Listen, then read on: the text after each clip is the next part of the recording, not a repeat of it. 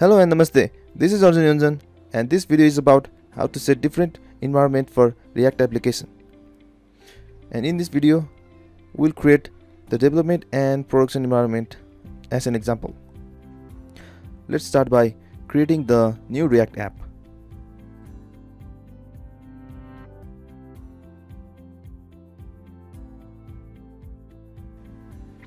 And let's clean out the app.js file. Next, create the environment file. Here we will set the base URL and export the base URL.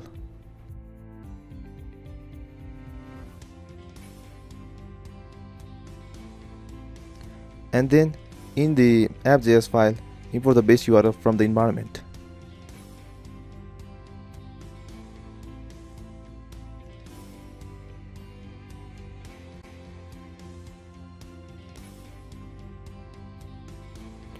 Console log to check what the base URL is.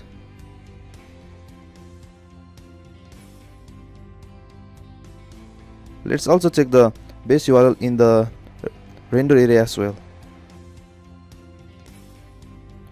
Next, in the environment.js, we will check the environment set to the process using process.env, and here react_app_env property will hold our environment value.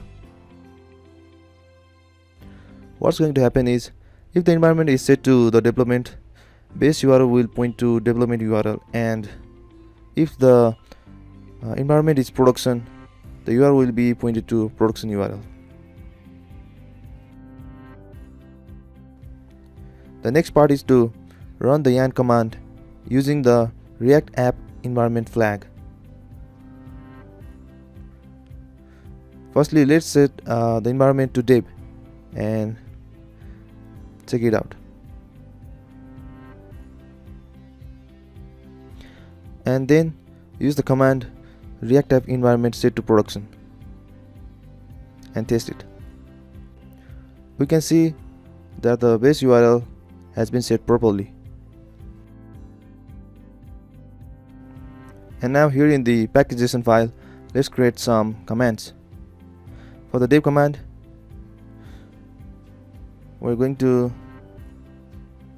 set the React app environment to development and call yarn start. And for the production, we're going to set the React app env flag to production and then call yarn start. And we can run a command like this. Yarn dev command will run the development environment, and yarn prod command will run the production environment.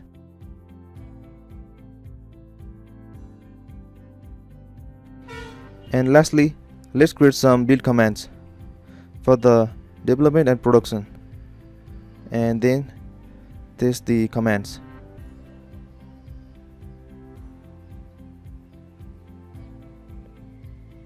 And here we can see that the project is built using the production settings. So this is how to set environments for the React applications. Thanks for watching this video. Till next time, this is Arjun Yunjan, and please share, subscribe, like and comment. Jai Nepal.